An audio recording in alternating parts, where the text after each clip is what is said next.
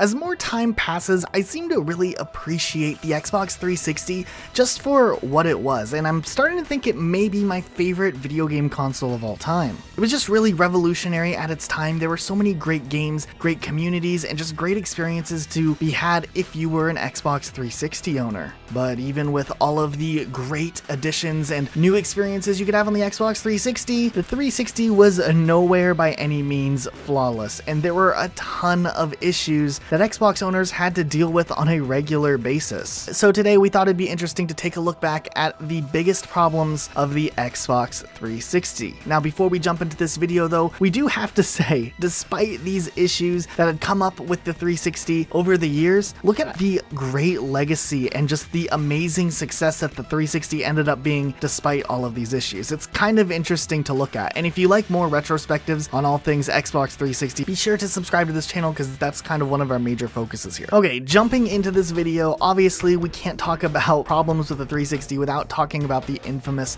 red ring of death. Even though I got my first Xbox 360 in 2008, and luckily enough I never got plagued with this console breaking problem, this was one of the biggest problems with the Xbox 360. Pretty much if you had an older model of the console, it was inevitable that at some point along the line your console would get the red ring of death. Now there's a few people out there, and if you're one of them, congratulations, that did not have the red ring of death happen to them, or maybe you sold your console off before the red ring of death happened. But yeah, this was a really serious design problem that essentially just stemmed from the compact pieces of hardware tucked into the Xbox 360 case. Man, this was something that probably impacted every single Xbox 360 user, because even if you personally didn't have your Xbox 360 red ring of death, you likely knew someone who it happened to, and then all of a sudden you couldn't play with your friend because he didn't have a 360 because his was toast. I even remember people trying to wrap their Xboxes up in towels and hope to cause the console to overheat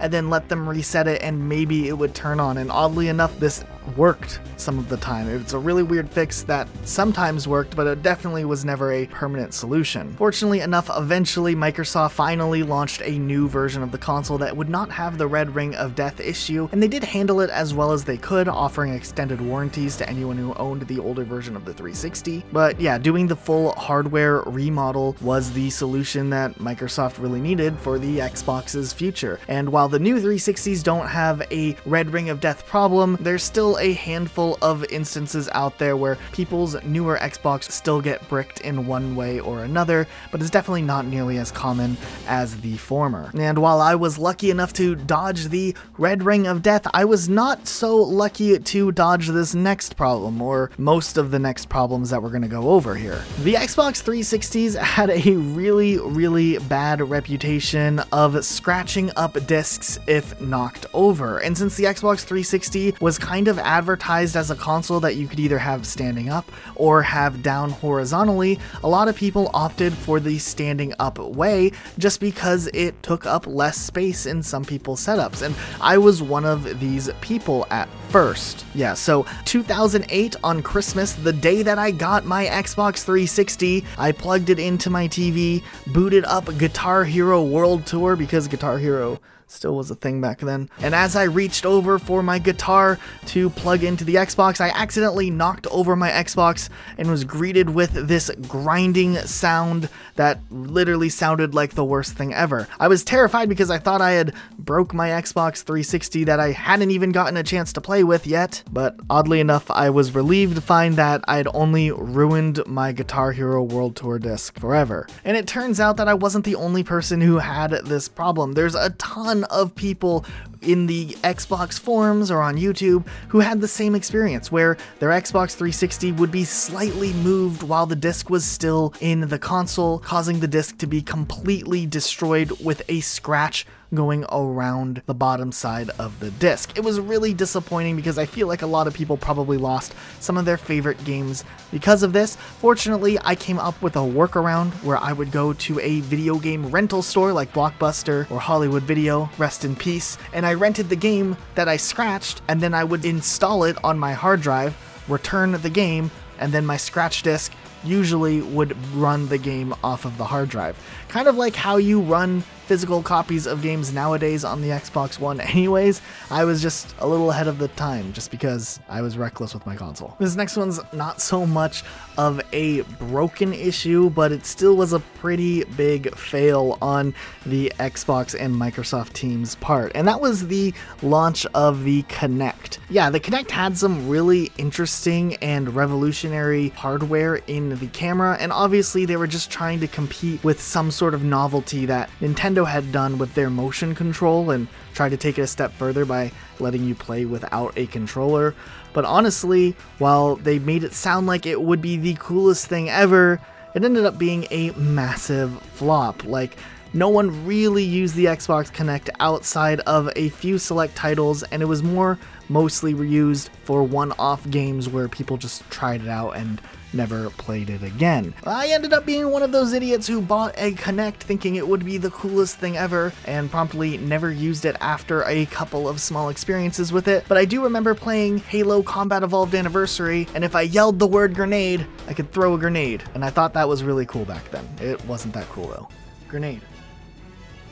Grenade. See, look at that technology. I could just press the left trigger and throw a grenade, but then I don't get to say the word grenade.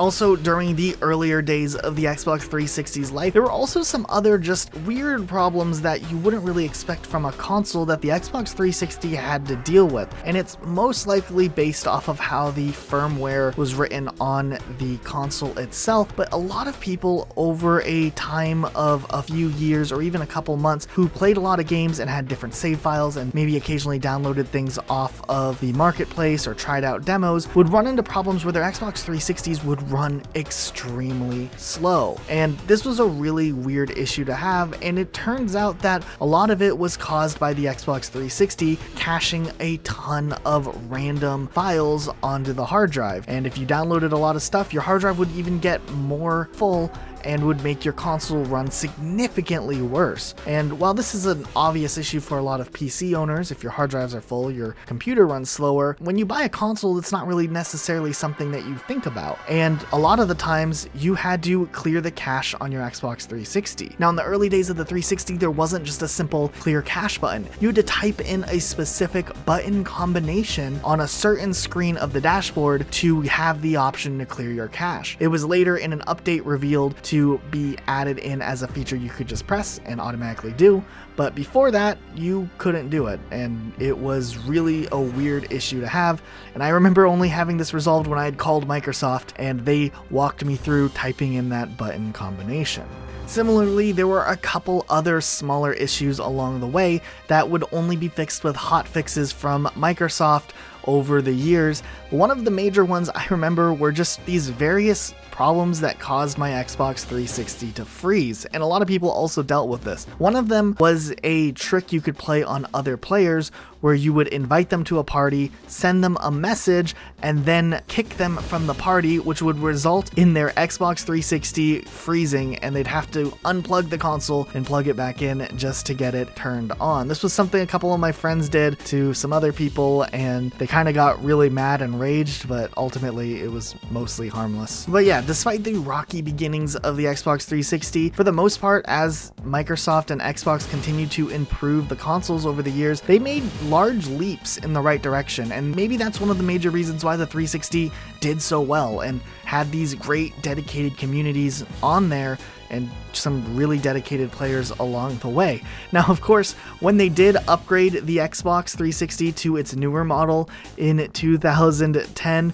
the major issue that I remember from that is the fact that if you bought the base version of the new design, it only came with a 4GB hard drive, which literally limited anything you could do on the console. You weren't really able to download anything at all, and it really was not the ideal way to experience the Xbox 360. And if you only had a 4GB hard drive in your Xbox, it pretty much was required that you upgraded that if you wanted to have a good experience on your Xbox.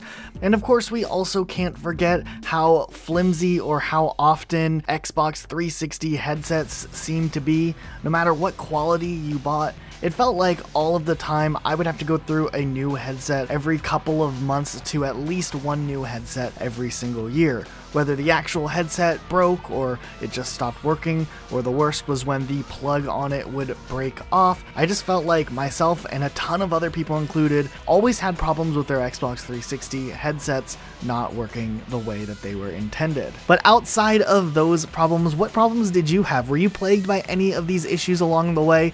Let us know your experiences in the comments section down below. We are still really big fans of the Xbox today. We've been playing a ton of Xbox One games and backwards compatible games, and we just wanted to give a quick moment to plug our Twitter handles. So if you guys want to play with us or just see our opinions on what's going on in the Xbox world, we never really plug our Twitter accounts, but we're going to do it right now. You can follow me at Rocket Elijah on Twitter, or you can follow Luke at Rocket Sloth Luke on Twitter.